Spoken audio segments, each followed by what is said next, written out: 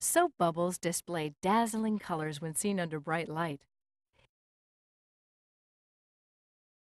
If we dip this cylinder into a soap solution, a thin flat film is placed on the mouth of the cylinder. We'll shine the light off the soap film and onto the screen to show how the colors we see depend on the thickness of the film.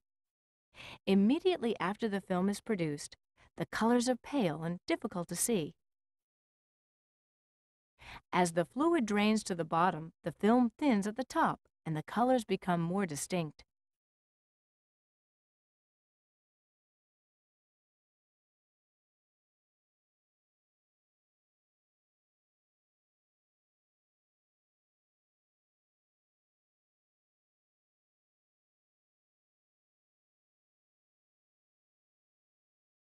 Now the film is so thin at the top that the colors have disappeared, leaving a dark space where almost no light reflects.